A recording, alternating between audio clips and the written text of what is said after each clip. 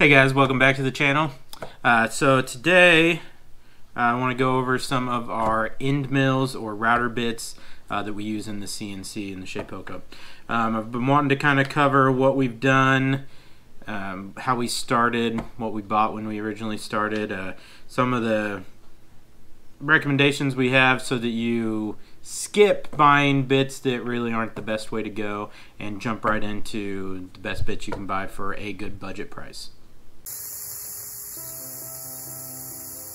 So this is what came with the Shapeoko. It is a 1/4 inch end mill. Flat, it would cut a flat surface. It is a 4 flute. Each one of the cutting spots is a flute. So this is a spiraled 4 flute. When we take a look at what you would normally use with a router, this would be straight and 2 flutes. So that's the difference in what those look like to start with. Now this was a good bit, but as I noticed now that I have actually purchased better end mills, we've got this one right here.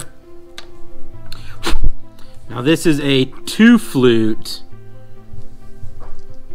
1/4 inch end mill. So you notice it, less flutes.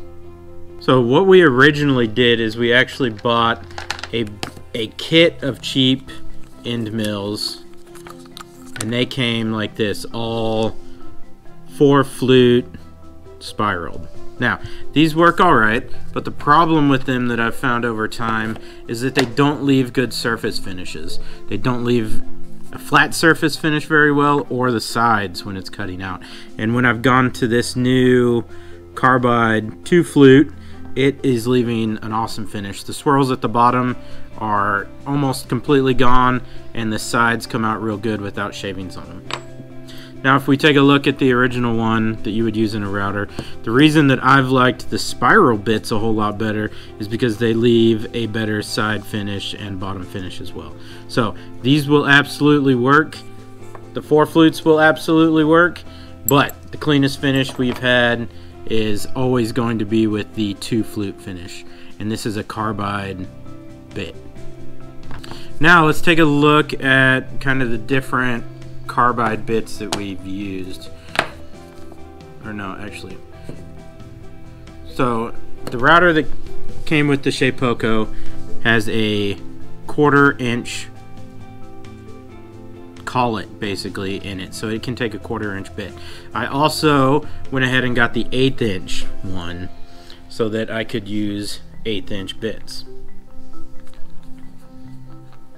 And what we did after using a few different things,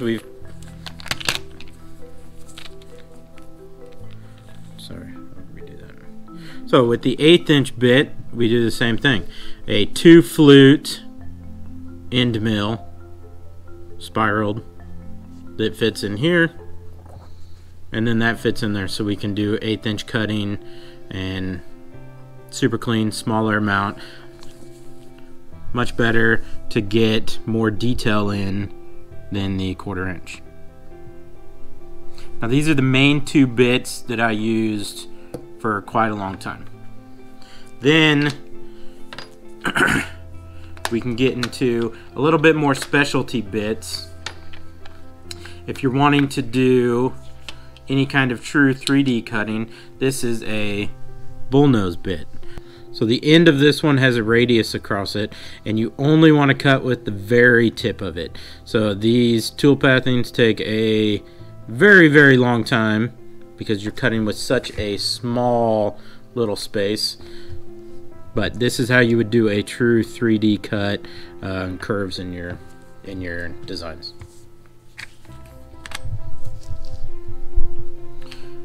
Those are the bits that we originally bought, and then since then we've actually gone up in quality a little bit with really outspending a whole lot of money, and that's kind of what I wanted to talk about today. What good budget bits you can buy. Now this was a kit that came with these 4 bits. They're all carbide tipped. Okay, so this is a tapered bullnose. So what it is it's a 1/4 inch shank, and then it tapers down to a very fine tip. Now this works extremely well because it's a very strong bit and can cut very, very fine detail for your 3D cuts. Now, the only time that this would be a problem is if you're coming off of a ledge. So we'll use this as an example. If you're coming off the ledge and needing to do fine detail really close, you can't. You're going to cut into your ledge because of the taper. That's when you would need to use one of the flat ones or non-tapered end mills that I showed you a second ago. But if you don't have any ledges like this, this is going to be your best finish bit for any kind of 3D cutting.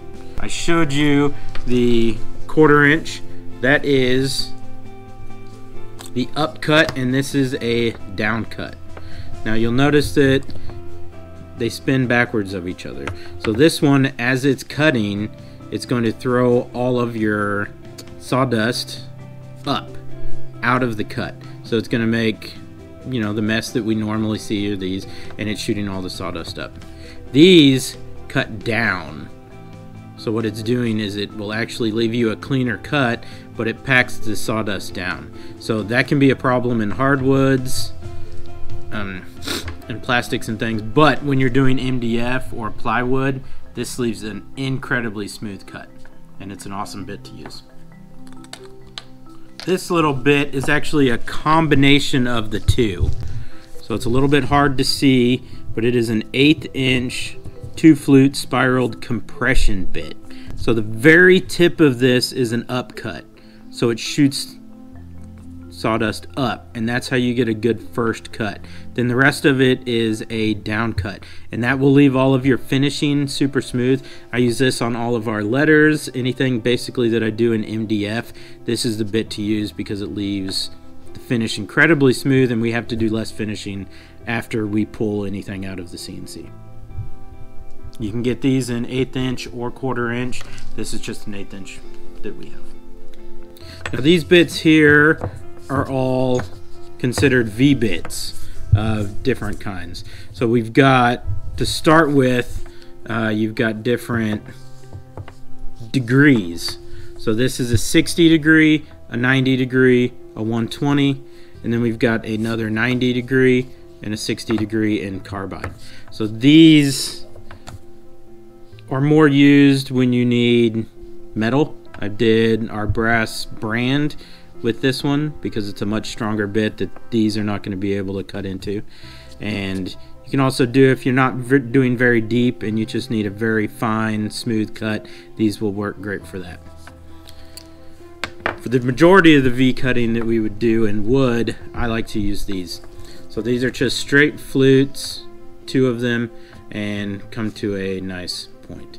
So now the reason we would use different ones on these is because if you look closely, you can tell that this one is going to be able to cut wider and not go through a shallow piece of wood, and then even more so on the 120.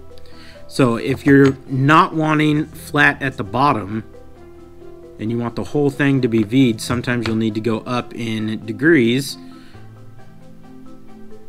so that you don't go through the wood. Most of the time I can use a 60 degree. If we want a flat bottom, the tool pathing would have a clear path that we would use a flat end mill for, and then just V-bit on the sides. So it all depends on your tool pathing, but these are great options to have to be able to use different degrees. This bit that I haven't used came in a pack that was more for planing.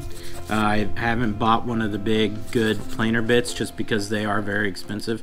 I don't plane very often on the CNC, but if I did, this is the one that I would use on it. It's just flat, it's got blades all the way across it, and could plane your board down for you. Technically, you could use any router bits in the CNC, but you could cause problems with some, and this is one that would cause a problem. So this would be if you're wanting to put a 1/4 inch radius on the side, and the bearing's going to be in your way. You can't run this on the CNC. You could take the bearing off and maybe grind this part down and then run this on it, so it would probably work, but not the best way, and tool pathing would be a little bit tricky. So what they've come up with is this bit, which is a white side bit, and it comes to a point and it is another roundover bit. So it just goes straight in and cuts it, and would cut your round over in the same fashion that this would, just without having to mess with the ends. So that's one of the more specialty bits that, unless you're needing roundovers, is not a necessary one to get. We also like to do keyholes in the back of any of our signs or letters, and maybe even the pencils that we've done for teachers. And this is the bit that does that. So what it does is that it's actually two different sizes on the cutting, and the bigger one will go down in, and then it will cut the smaller size out in the surface. And that's how you are able to put a screw in it and hang it from the wall. That is a keyhole path. So when you do that, you have to be very precise, make sure that it goes deep enough in the first pass, but not too deep, and we'll just cut in that area. And there is a way to do that within the tool pathing that's very easy, and one day we'll get a video of that so that we show you how we do that. Another normal router bit that I actually like to use is this just bowl bit, and it's a 3/4. It's very similar to the rounded bowl bits that we can use for the more fine 3D cutting, but this is just a 3/4 bowl bit and leaves a very nice round over, and it's a good way to make trays very easily and consistently without needing to make a template and do it with a handheld router. Just let the CNC do the work.